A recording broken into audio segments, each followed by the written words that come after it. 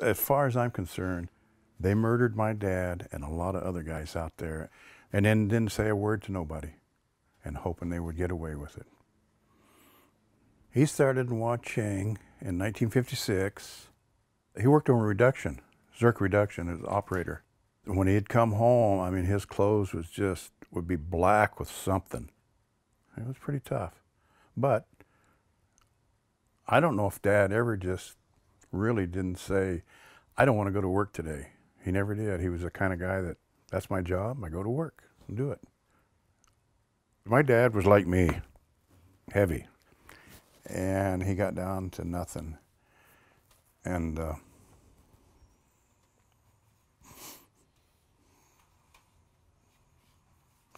I drove back to the hospital. Yeah. I've never done this before, cried about it.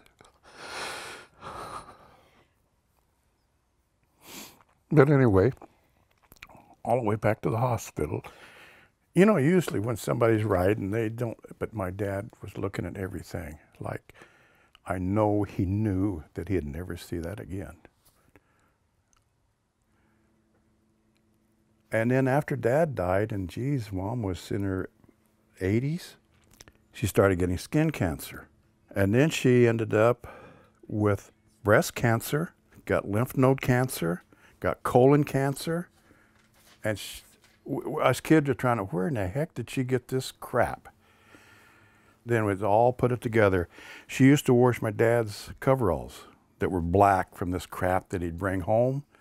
The residual at Wah Chang, they're saying, lasted until 2011 from the uranium that they melted for 2 years.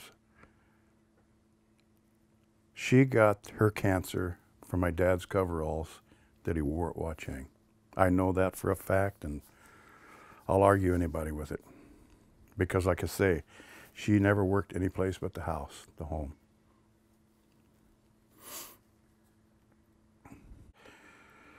It's not so much about the money, but it's just that somebody needs to step up to the bat and said, we screwed up. We really screwed up. But I don't think you're going to see that at all.